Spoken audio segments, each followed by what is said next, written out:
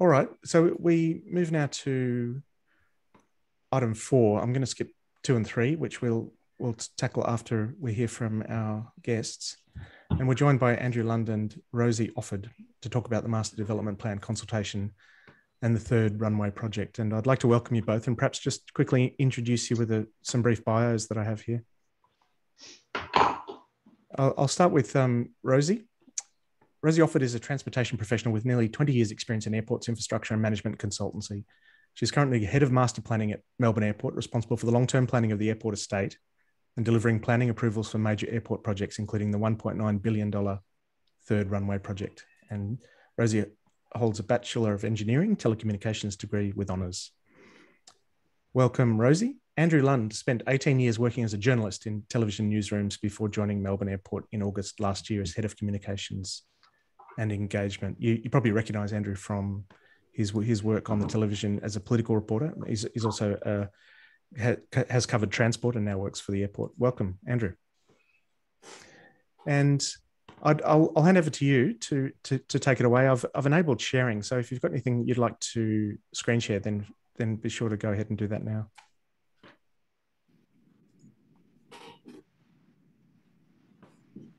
Nice, that's come up. Just unmute myself. So can you hear me all? And as you confirmed, thank you. You can see what I've just shared. Yeah, we've got you loud and clear. But perhaps you could make it full screen. Yeah, I'm just about to do that.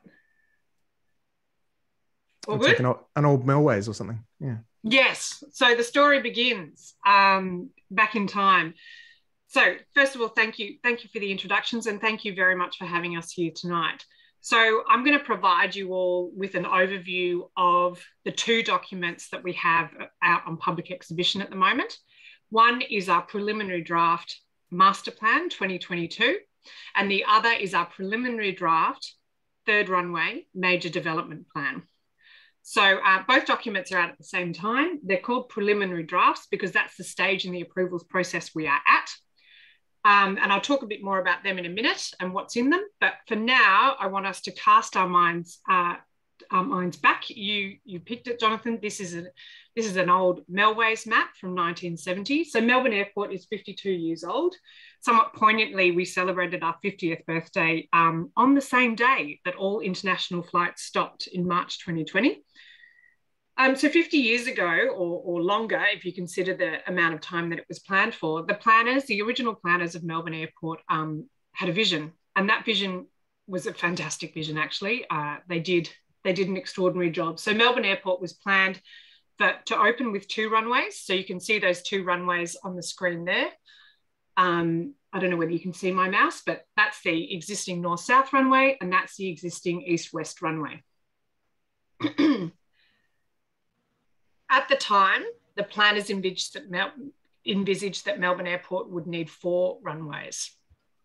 Originally, the third runway, or the second east-west runway, was down here, and the second north-south runway all the way down there, closer to the along the Tullamarine Freeway.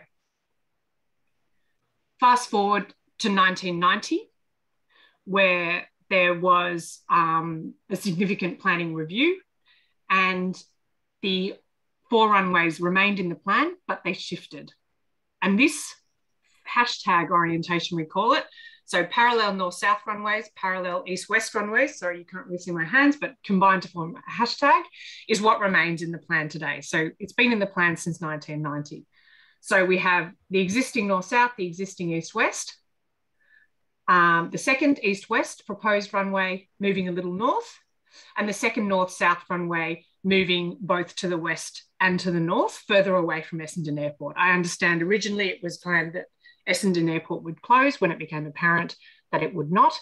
And there was also residential development coming in towards Tullamarine. So they shifted that north-south runway from where it was up to where it is today. So the original planners had a great vision, and we've stuck to that vision, and we continue to safeguard for that vision. And so what we're planning to build, what we're proposing to build for our third runway is this second parallel north-south runway here.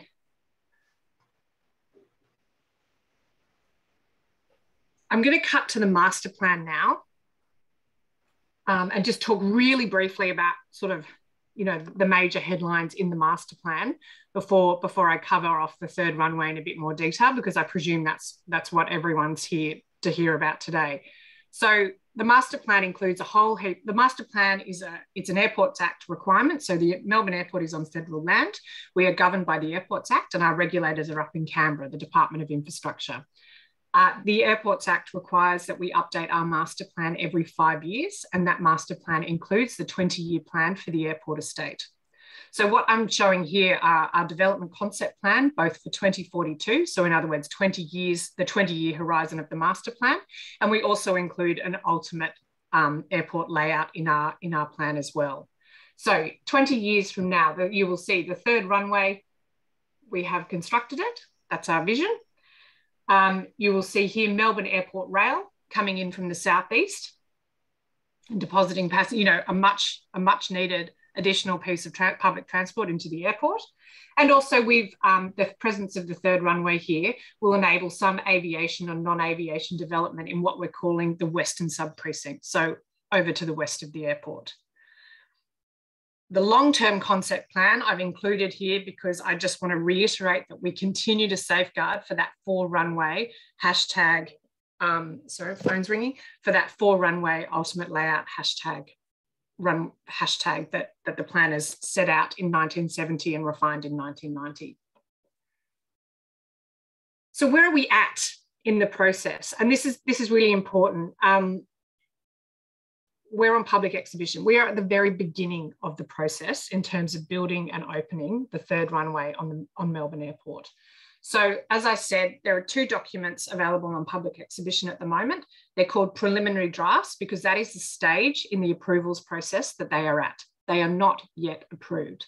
So the Airports Act requires that we go out on exhibition with the preliminary draft master plan and the preliminary draft of any major development plan, but in this case, the third runway.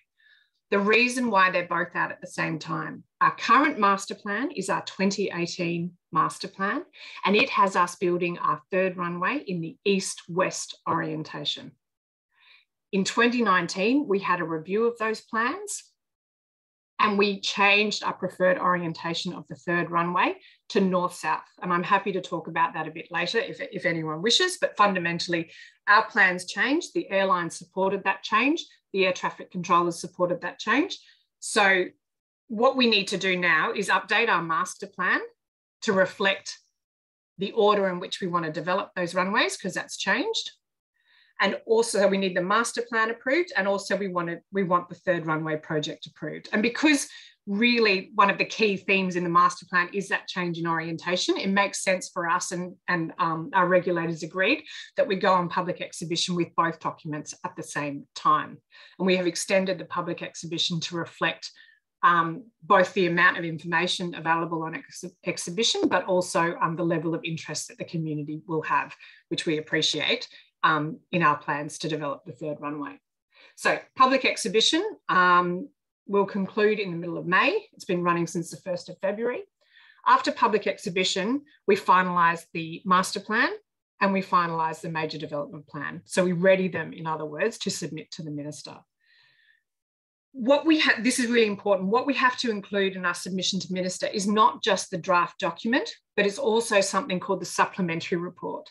And the supplementary report includes all the comments we've received and also has to talk about how we've dealt with them or how we've responded to them.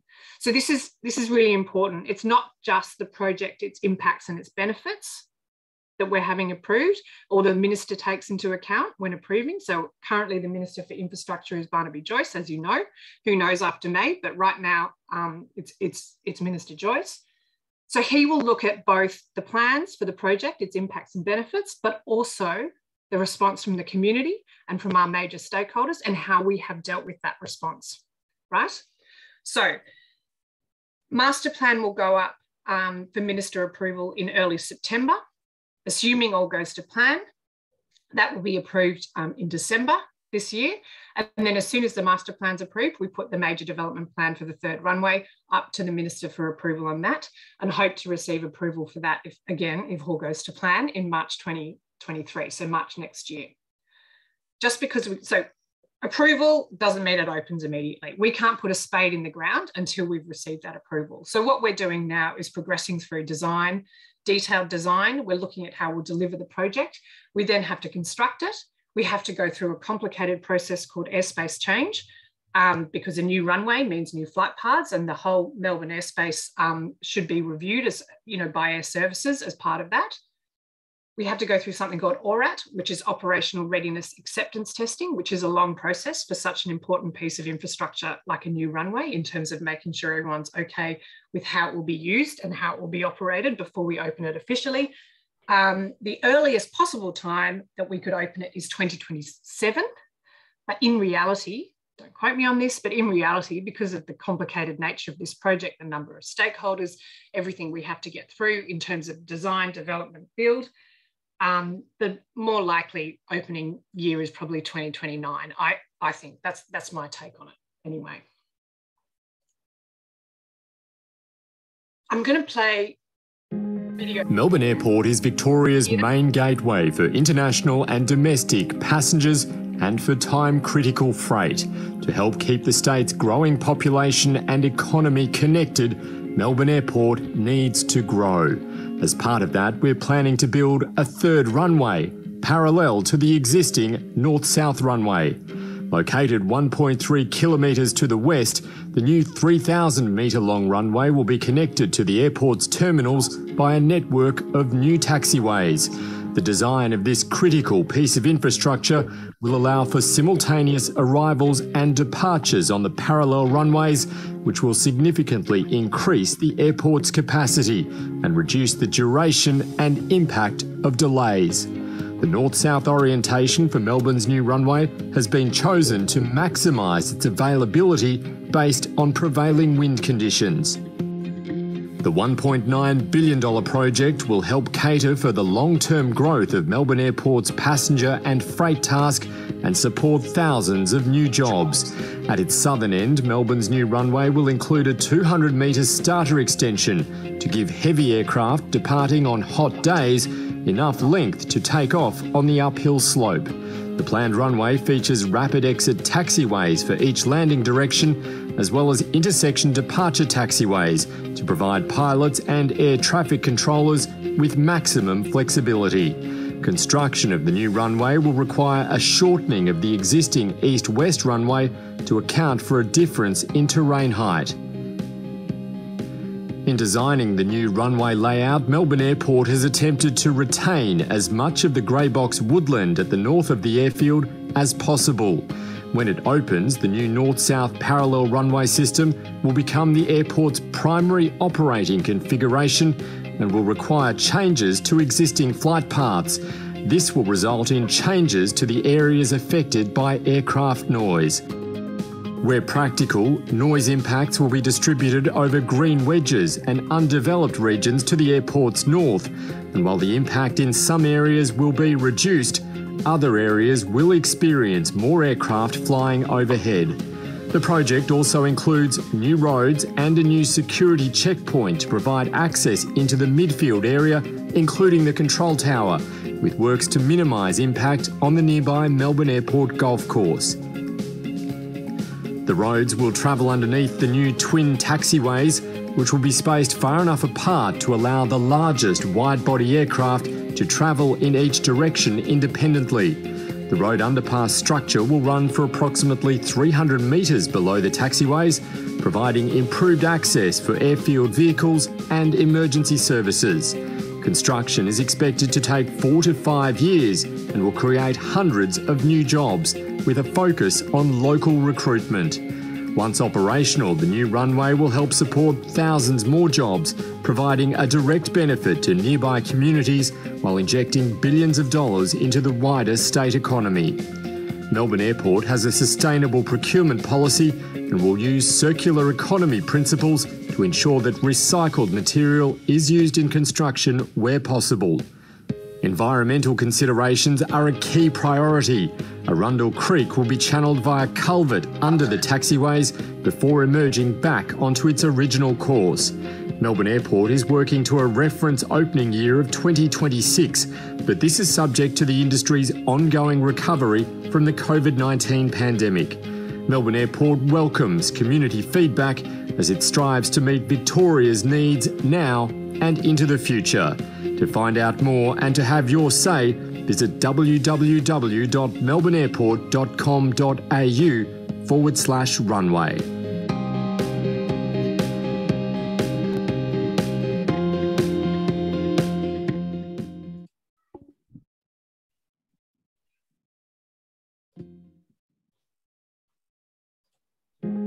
Melbourne Airport.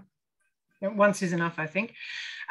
Now, so huge generational change project for Melbourne Airport and for Melbourne and for Victoria.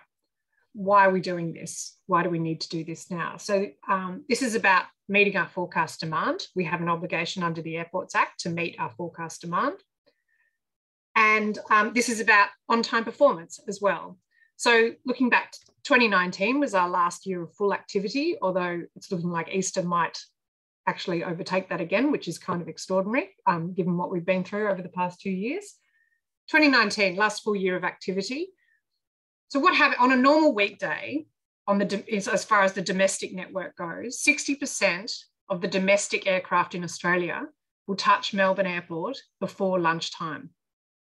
So Melbourne Airport, with its 2-runway operation, was starting, especially in the peak, was starting to cause delays. And those delays weren't just impacting operations at Melbourne Airport. Because of the way the domestic network works, if Melbourne Airport gets sick, the rest of the domestic network catches a cold as well. So in other words, delays at Melbourne Airport were affecting the entire eastern seaboard, especially, Sydney and Brisbane, the key capital networks that people use so much. Now, COVID, you can't have any presentation without mentioning it. COVID was huge for all of us, and it was huge for the airport. We had months and times, even as soon as recent as last year, where we were down to 1% of our normal activity of 100,000 passengers per day. So the airport resembled a ghost town. But it has been extraordinary to witness the rebound over the past few months. I mean, we saw a rebound happen every time we opened up, and then we'd shut down again, and so on and so forth. But I mean, really over the past few months, we've been consistently seeing 70 to 80% or 70 to 80,000 passengers per day, especially on the peak days, Friday and Monday and so on and so forth. And now what we're looking at, with school holidays, the Grand Prix, Easter and Anzac Day, we're looking at significant levels of activity that are in line with 2019 or in line or exceed 2019 levels. So international is still quite low for obvious reasons. That's going to take a bit longer to grow or to return to previous levels, especially with China still close to us.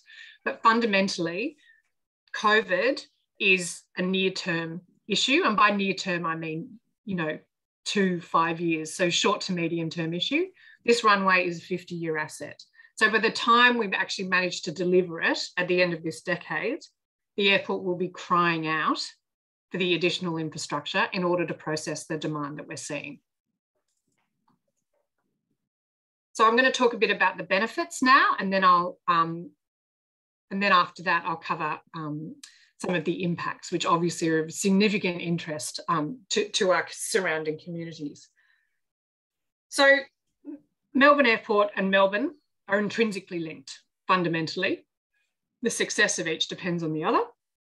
Melbourne is soon to become Australia's largest city, I think by the end of this decade, and Melbourne Airport will shortly follow as Australia's largest airport. This runway, so the numbers you see on this screen for the most part represent activity 20 years after the runway is built. So 3,200 additional jobs on site. I think we've got about, I think in FY19, so in 2019, pre-COVID, we had 20,000 jobs on site. And I think we would like to have 20,000 jobs on site again now if we could only find the staff. Perhaps speaking a little blithely there, but it is the case. 37,000 additional jobs statewide by 2046. These will contribute an additional $4.6 billion per annum to gross state product. by 2046. And that is through all of the business and commercial and tourism activity and freight. We cannot forget freight. Freight is a vital part of our operation and freight activity that the airport will facilitate. So fundamentally, Melbourne is one of the largest export hubs for air freight in Australia. I'm not sure whether you were aware, but 90% of air freight leaves Melbourne Airport in the belly of passenger aircraft. And we really noticed this in COVID. It became a huge problem because without the passenger aircraft, we weren't getting the freight either. So it is a huge advantage to Victorian primary producers to be able to pick their produce in the morning, pack it in the afternoon, and get it on the flight out that evening to whatever international market they need to be at first thing the next morning to sell it at its freshest and for the highest price. So now I'm going to talk about how the runway operates or will operate. So when we build the north-south, the second north-south runway, we will have parallel north-south operations. The east-west runway will remain in operation, but it will be used less than it is now because most of the activity will be on the parallel north-south runways. The east-west runway will be shortened to just under 2 kilometres long. And the reason for that is because the new north-south runway, the terrain height of the new north-south runway is higher than the east-west runway is at now. And fundamentally, it just makes more economic sense to shorten the east-west runway. Its effective capacity remains, and we'll use it when the weather conditions require it. So what I'm going to talk about here are the modes of operation for the parallel north-south runways. So we have 3 main modes of operation, and we use them depending on the level of activity that we have. So the highest capacity mode is something called mixed mode parallel operations. That's simultaneous operations where both runways are used for arrivals and both runways are used for departures. And the direction of them is dependent on which way the wind's blowing, whether it's coming from the north or the south. Planes like to land and take off into the wind. The next mode down is the one that will be used most often throughout the day and evening when the runway opens. That is segregated parallel operation or segregated mode. That's where one runway is used for arrivals and the other runway is used for departures. And we have some options within that in how we use, which runway we use for which. And we've gone out in our community consultation, what we've asked the community for is some feedback on which of those options they prefer. So one of the options provides predictable and more intense noise to a fewer number of houses. And the other option affects more residences in totality, but provides each of them with days of respite because we will, use one on one day and the other on the next day, depending on the wind as well. And then the third option, the third mode, I should say, is something called SODPROPs. Rolls off the tongue, simultaneous opposite direction parallel runway operations. And this is a great sort of outcome, I guess, for those residents south of the airport, because this is where all operations are to the north of the airport. So arrivals coming in from the north and departures leaving to the north. Now, because the nature of this mode, the weather conditions have to be perfect for us to use it. And so that is why we can't oversell openly. We have to be open about it. We can't oversell this mode. It can only be used about 25 or 30% of the time for an hour or more depending on whether it's summer or winter. So this is the SODPROPs mode is something that would be our preferred mode to use overnight. So times when capacity or demand for the parallel runway system is at its lowest, and so it's safest, given the gaps between the flights, to be able to direct and receive everything to the north. So that's how the runway operates, and here are some flight paths.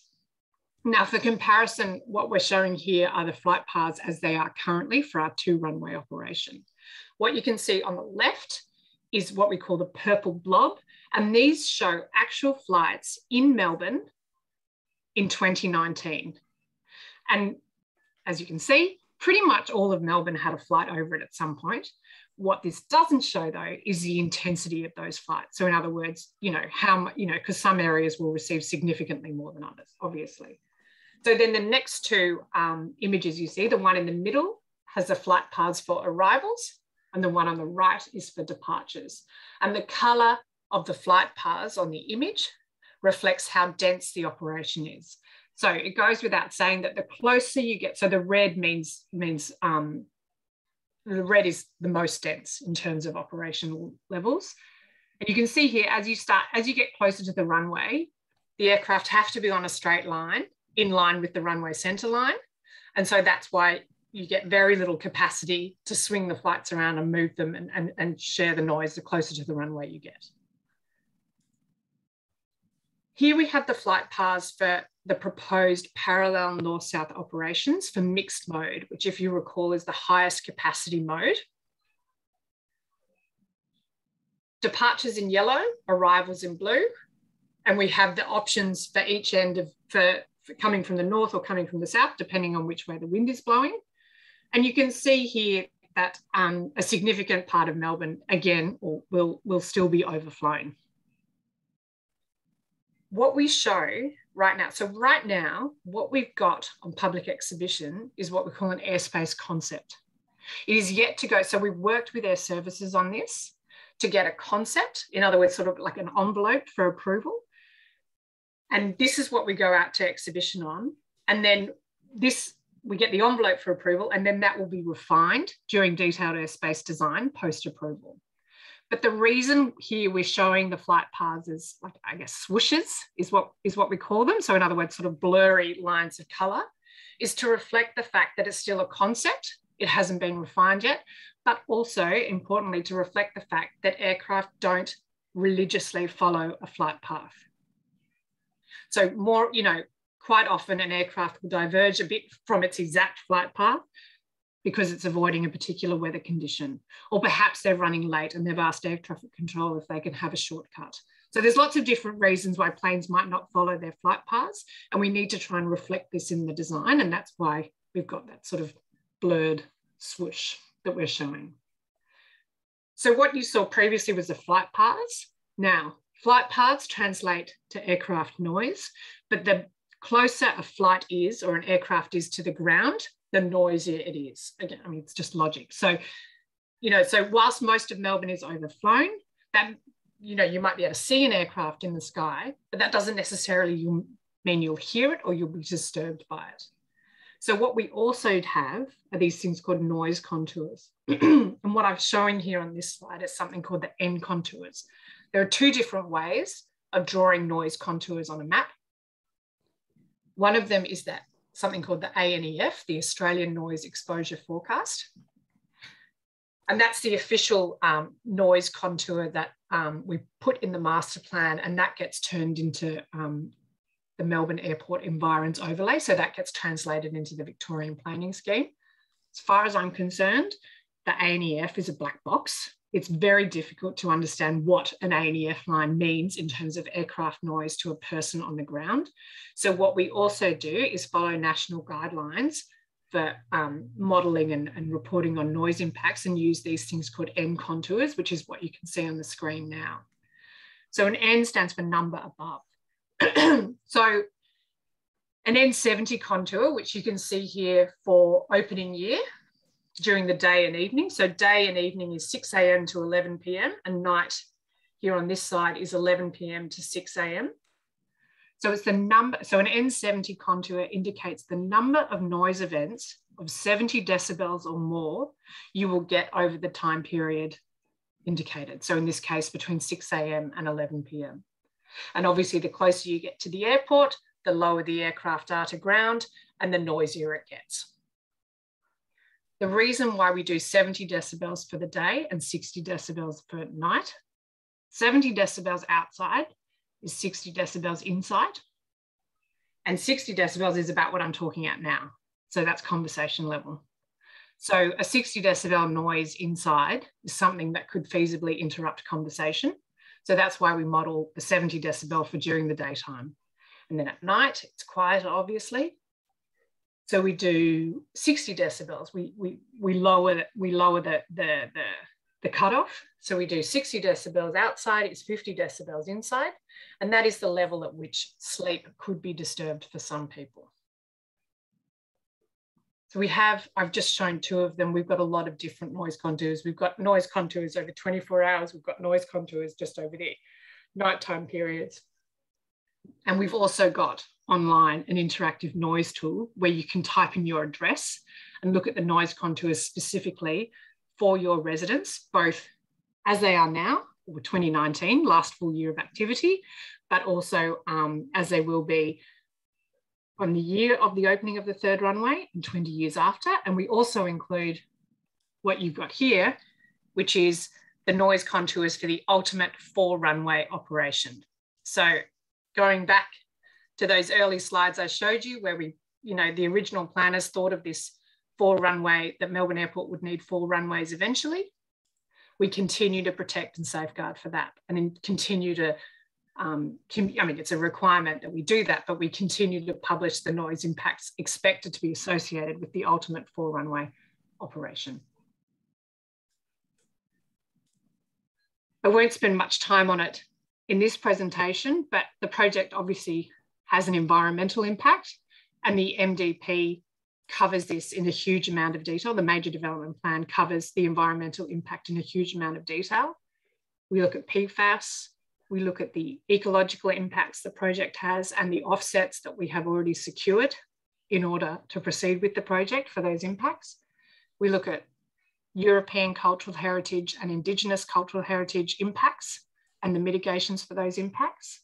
And we also look at greenhouse gases and climate change. As far as the build goes, Melbourne Airport I've decided it's deceptively flat. So it looks quite flat when you're out there, but actually in terms of building this runway, there's a huge amount of dirt that we need to move around. Approximately 6 million cubic metres of fill will be required. Now, the good news is the significant majority of that can be sourced on site, which is great for our circular economy principles. But fundamentally, that amount of dirt needing to be moved around, plus the runway, plus the additional taxiway infrastructure supporting that, it'll take 4 to 5 years to build, we think, at this stage. We haven't gone refined through detailed design process, but 4 to 5 years is what we think. There'll be approximately 650 people involved in construction activities, and just noting that construction access will be outside of the front door of the airport as far as the passenger access goes. But we're really conscious of the traffic issues on Sunbury Road. I mean, a significant portion of the people who work at Melbourne Airport live north of the airport. So we're well aware of the issues on Sunbury Road, and the construction traffic will be planned and managed to avoid peak times and avoid clogging the road as much as we possibly can. So public exhibition, which is what we're doing now, as I mentioned before, it runs for 3.5 months. We did, at the beginning of exhibition, we did a mail out to about 1 million households. We've done a significant amount of advertising, radio, print, social media, and a lot of that advertising has been done. We're trying to broadcast information about the project in 7 languages to try and reach as many people as we possibly can. And we're doing online events kind of like this, and we're also doing a number of in-person events too. So that's it from me. I will stop sharing my screen. Thank you, Rosie.